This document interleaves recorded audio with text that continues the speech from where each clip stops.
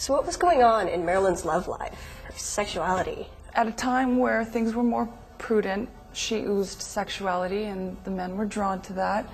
But I don't believe Marilyn felt love or knew love. I really, when I regressed on it,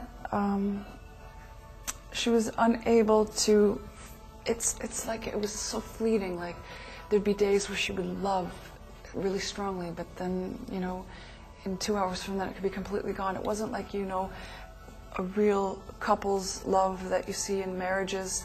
She was unable to attain that. She was never going to have that. I could see that. So she had more of a lust thing. Yeah, she had, it would be a lust thing, and it would be like an affirmation thing. And, you know, the slightest thing would turn her off. If she felt the slightest bit of betrayal, or that you might have thought something about her, or you might have said something about her, or she thought you were talking about her, she lost it. Like, she just totally changed her feelings for that person, and she could no longer trust them. And if there's no trust, then there's no love. So I really found that Marilyn was unable to love because of her inability to trust. How does her inability to love affect you? It's ingrained in me still. I have to force myself to love more than to seek love. I have to force myself to give rather than just thinking, oh, love me, you know. I think to myself, and I get this with my animal rights causes, with my band and stuff, I feel that loving outwards is actually the love, it gives love back. So I'm learning as Sherrie that the seeking of approval and the love from other people, that might never come. So I'm learning to let that go. What about Marilyn's jaded history? Her history with alcohol and just being wild? Marilyn was pegged as something back then that was mostly by other women. I mean, there's a lot of jealousy in the entertainment field.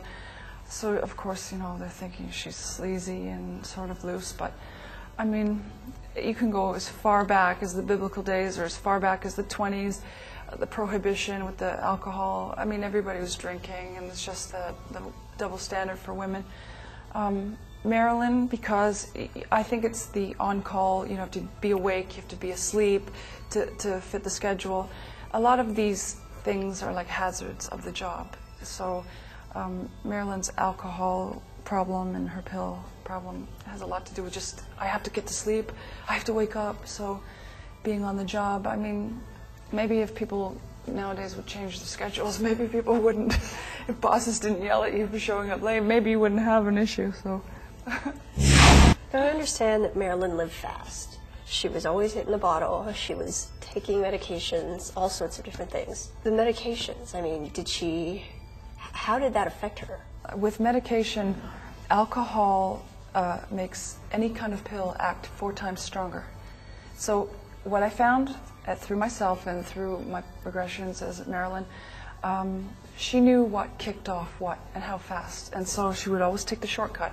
It was really just a shortcut. It wasn't like she was saying to herself, I've got to be hammered for this. That's not the goal. The goal was just to be, I need to be comfortable. I need to not worry about myself. I don't want to think, oh, do I look fat? Do I look, you know, she wanted to lose that so she could give more all the time. And I mean, what happens when you start taking these kind of things, you're going to need them the next time and the next time, and it's a snowball effect. What about the thing with the Kennedys? Okay, the Kennedy thing, that was real. And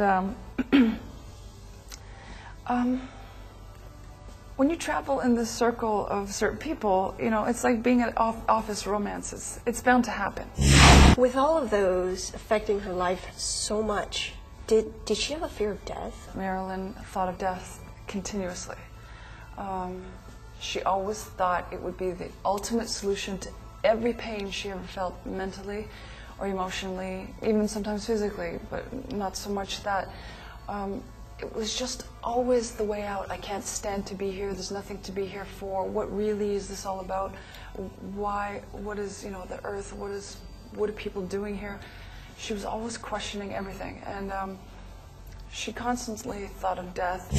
How did her death happen? How did Marilyn die? Was it suicide?